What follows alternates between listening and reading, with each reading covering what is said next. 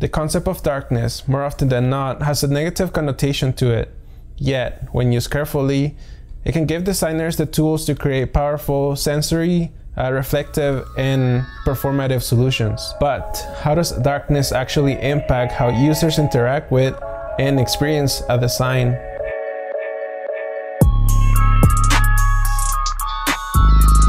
Hello creative people, and welcome to Sbjctv Design, the channel where we discuss design concepts with the goal that you and I will use these concepts in our future projects. My name is Alice, and for today's video we'll be looking at darkness.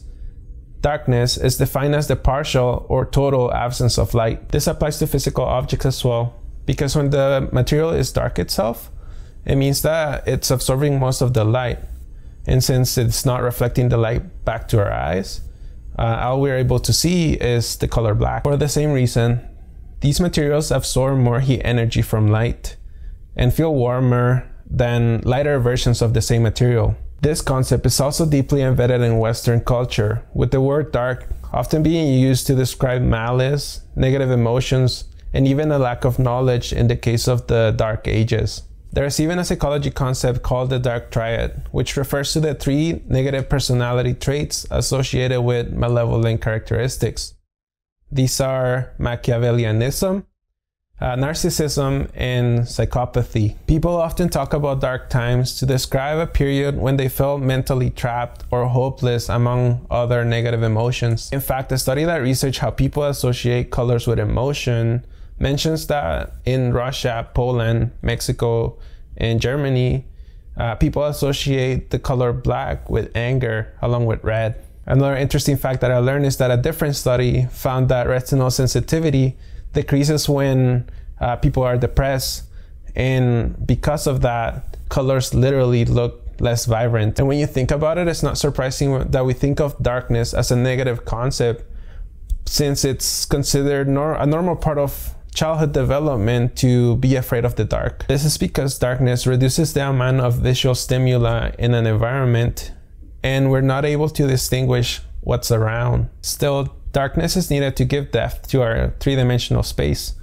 where without intentional obscurity, everything would look equally unimportant.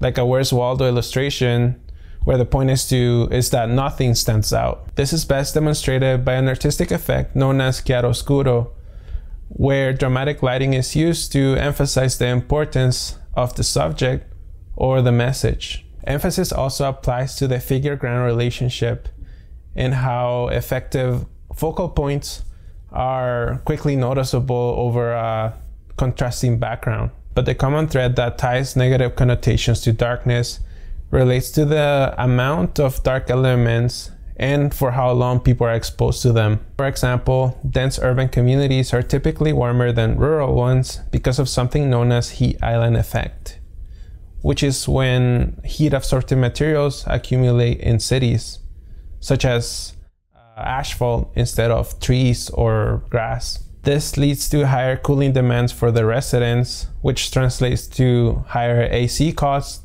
and higher greenhouse gas emissions. Beyond making it more difficult for us to see our surroundings and easier for criminals to act, dim environments have also been found to affect a person's ability to make moral decisions.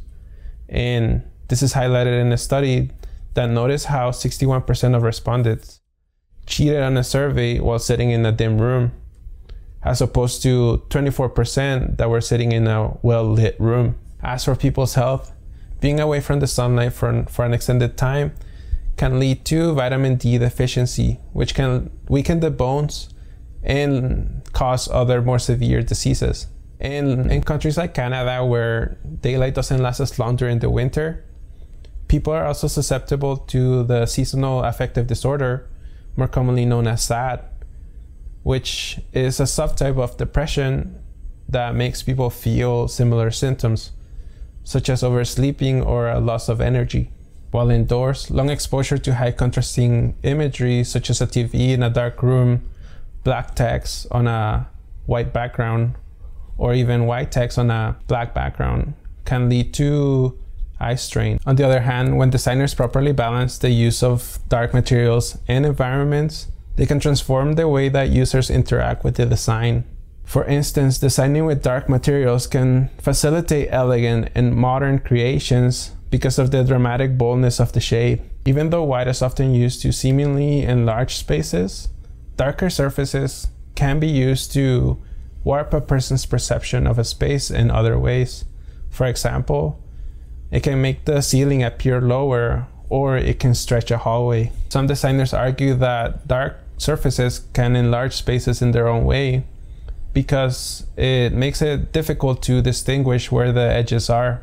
Dark colors can also be used to make other colors and shades seem more vibrant. Similarly, controlling light in a design means that you're also controlling the shadows that surround it, because without adequate darkness, the light becomes meaningless. Consciously using darkness in a design also means that the experience doesn't have to be solely visual, since it allows people to focus on their other senses. In the right scenario, darkness is a powerful tool to communicate emotions or tell stories without using words to, for example, project a feeling of empathy about the subject. Darkness can also be implemented to reduce the impact of overwhelming stimuli in stressful environments. And as an added benefit, reducing stimuli can reduce light pollution in an urban setting and in private spaces, which directly relates to the fact that we need darkness for our brain to naturally release melatonin so that we can maintain a healthy circadian rhythm. So if you're anything like me, you live in a rented unit where the interior design focuses on providing a space that most people find nice enough. This means that the walls are painted white, or if they were daring enough, they decided to go with some variation of beige. These bright features continue throughout the unit without a care for the purpose or intent for each individual space. There's a high chance that this is yet another anonymous glass tower, because developers know that people like to invest in floor-to-ceiling windows, regardless of the excessive heat gain that makes sustainable strategies more challenging, or the lack of privacy that means that the blinds will likely be closed for a significant portion of the day. The point that I'm trying to make with this scenario is that designers can intentionally introduce darkness into their projects to alter how people perceive a design, and in doing so, enhancing their experience with it. These introductions can improve how well the project performs, how the users feel, and even how legible the concept is. This includes using dark materials to improve the performance of passive heating strategies.